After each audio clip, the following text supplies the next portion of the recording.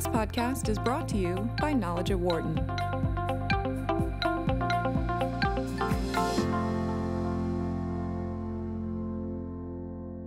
Welcome to Knowledge at Wharton. I'm Angie Bassioni. Here with me again is Jonah Berger, marketing professor, and today he's going to teach us about how to be a more impactful influencer. He's been doing some co-authored research that looks at how sensory language can help social media marketers drive engagement, connect with their customers more, and hopefully drive sales. Jonah, welcome back. Thanks for having me. So I was reading recently that social media spending on influencers has passed the $20 billion mark. That is a huge spend for brands. Tell me a little bit about this research and why you wanted to look into it. Yeah, so if we go back in time a little bit, say like about a decade ago, I did some conversations with Knowledge at Wharton about that time around the power of word of mouth. Right? My first book, Contagious, was all about kind of word of mouth. How do we get it? How do we get people to talk and share? And at the time, people were still used to sort of a traditional advertising mindset, right? We go on television, a spokesperson or an actor or just a regular sort of looking person talks about a product or service, says how great it is. And people are starting to realize in kind of the early 2010s, wait, word of mouth is much more impactful than traditional advertising, right? We trust it much more because it feels like it comes from a peer rather than a company, and it can be much more targeted. It can be more likely to reach interested ears. And so companies and organizations, given that sort of revolution and attention of word of mouth, have spent the last kind of decade and a half starting to think about, well, word of mouth is really valuable. How do we get it? And some of that is encouraging their existing customers to talk and share, which is great. But companies used to that traditional advertising model said, well, wait a second, I'm used to buying sort of attention for my stuff. Is there a way to do that? And that really started the influencer boom, right? It's in some sense a new type of paid media. Rather than kind of me designing an ad as a company and going on television or putting it in a magazine, now I pay a quote unquote influencer, sort of an online individual who has some sort of following, to talk about my product, my service, and share my message. And so now this $20 billion industry has grown up where people are talking about products and services and using them to influence others. But importantly, there's a catch, right?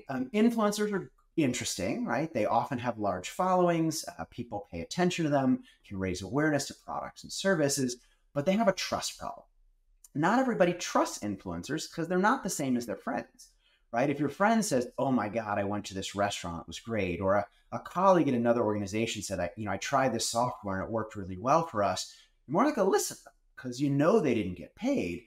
But when someone online that you don't really know so well talks about something or shares a piece of content, you don't know whether they did it because they actually like it or not, or just because someone paid them. And so there's this challenge of, hey, lots of money is spent on influencers.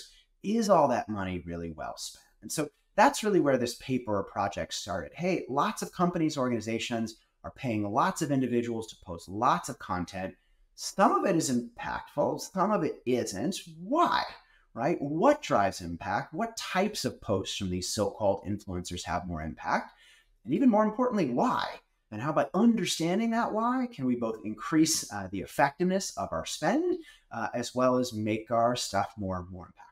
I think that's what's really interesting about social media influencers is they really do just have this single interface, this medium. And so that makes what they say and how they say it certainly much more important. So let's talk about that sensory language that's at the heart of your paper. What do you mean by sensory language? Give us some examples. Sure. So let's talk about something like a food product. We'll be really simple here, right? Imagine I said, oh my God, I tried this food and it was really good. Right? That would be a non-sensory word. Doesn't relate to the senses in any way. Alternatively, I could say, hey, I tried that food and it was really tasty, right? Tasty relates to the senses. It speaks to my sensory experience. In this case, my experience of taste. I tasted the food and I liked the way it tasted. It was tasty. Similarly, I could talk about a cream, let's say a dry skin cream. And I could say, hey, you should put it on your hands, right? And that's not really a sensory word. I could rub it. Talk about rubbing it on your hands. That's a word that relates in some way, shape, or form to the senses. And so we can think about our sense of touch, our sense of smell, our sense of taste, our sense of hearing, even our sense of sight. Some words relate to those senses more than others. Unlike a word, just a positive word like good or even great, or there could be negative words also, these sensory words really touch on senses in some way, shape, or form. right? Rather than putting peanut butter on bread, I could spread it on that bread. Rather than sort of adding flakes on top of something, I could crumble it on top. Steak could be really good or it could be really juicy, right? And so all of those latter words, they speak more in this case to a sense of taste or a sense of smell or a sense of touch. And so all those in some way, shape, or form relate to sensory experience. And that's what makes them sensory language. It seems to me like sensory language would be sort of a no-brainer. I mean, they've been doing this for a very long time with television commercials, radio ads, all that sort of thing. But your paper points out that the effect of sensory language on consumer behavior, especially online consumer behavior, has sort of been overlooked in the literature. So what does your paper contribute to this? How do you shed some light on that? Yeah, I mean, it's a really good observation that particularly food marketers have for a long time, I think, recognized, when you show a hamburger, you want to show it looking, plump and juicy and all those sorts of things.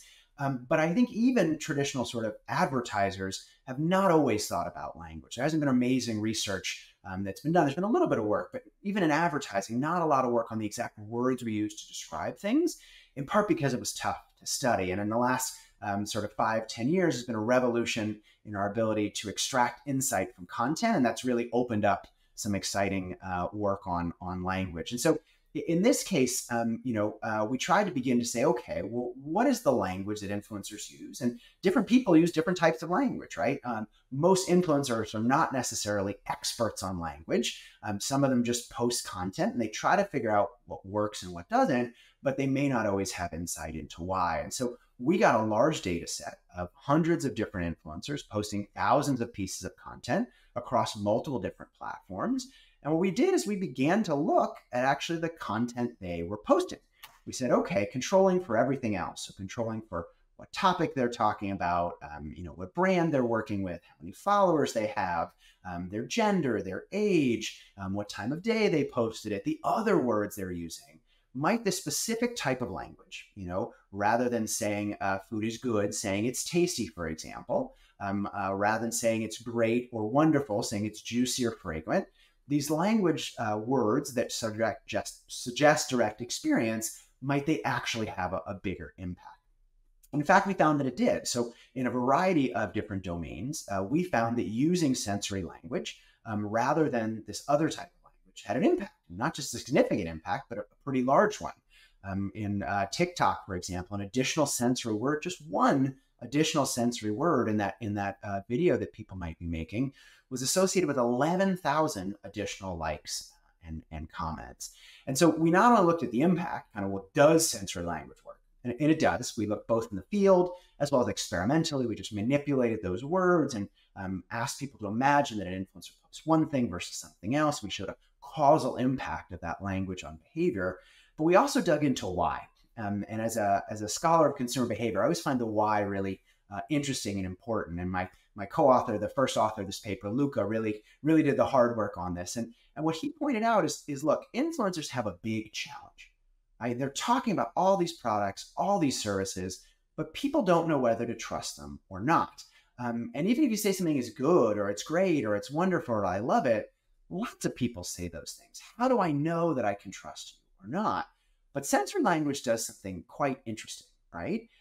If it suggests that you've actually had direct experience with that thing, right? If you're saying, hey, it's really juicy or really tasty or really fragrant or really smooth, right? Good is a positive adjective, but smooth suggests you've actually felt it, right? I love these cookies. That's really positive, but they have a big crunch when you bite into them.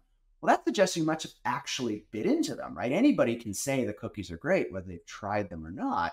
But to actually say they have a crunch, you must have actually experienced it, right? And you can imagine the same thing for other types of experiences, whether it's a consumer product or whether it's more of a B2B software backend sort of thing. And so using sensory language suggests direct experience, suggests someone actually tried that product or service they're talking about.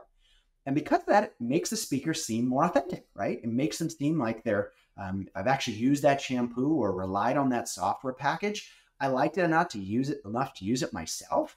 And so I'm not just recommending because someone paid me. I'm recommending because I actually liked it, because I tried it. And wow, if you actually liked it and you tried it, I'm much more likely to listen. So just using that sensory language can move the influencer from someone who is perceived as, I'm just getting paid to endorse this product, to someone who's actually experienced the product, likes the product, is endorsing it because they believe in it. Exactly. And that's a big challenge here, right? Do I trust this person? And so I use cues, just like, right, if you just met someone, you try to figure out, well, do I trust them or not? And for influencers, it's particularly difficult because we don't have the most trust for them to begin with. But we use cues like the language they use or the photos they post or other things to make inferences about them. In this case, right, sensory language suggests direct experience. And we've done other work on other types of languages or images that speak to similar things, but it's all about sort of saying, hey, I'm not just saying this, I actually experienced it. And if I actually experience it, I'm more authentic, and I'm going to trust that person. I'm going to be more likely to buy the product. So what is your big takeaway for marketers or for social media influencers who want to get better at what they're doing? Yeah, I mean, I think this has both, as you very nicely said, sort of direct takeaways for individuals who are themselves influencers or who want to have influence. Many of us may not see ourselves as influencers per se, but we may want to have influence more on the folks that listen to us, whether online or off, but also the brands or the organizations that work with these individuals. And I think what's particularly neat here is this is not a big ask, right? We're not asking you to have 10,000 more followers or, drastically overhaul everything you're doing. Subtle shifts, really small shifts in the language you're using can have a big impact. As I mentioned, right? One additional sensory word is associated with over 10,000 additional likes and comments on TikTok. And so by understanding what sensory language is and understanding how to work it into what we've done, what we've posted, what we're sharing, we can have a big impact on our content's eventual influence. And it doesn't cost anything extra. Doesn't cost anything extra, no. We like that. Thank you, Jonah. His paper is titled How Sensory Language Shapes Influencers' Impact. You can find it online, along with his many books on powerful, persuasive language. The latest one is called Magic Words, What to Say to Get Your Way. If you enjoyed our conversation, we encourage you to check out all our content at knowledge.wharton.upenn.edu. I'm Angie Bassiani. Thanks for joining us. For more insight from Knowledge at Wharton, please visit knowledge.wharton.upenn.edu.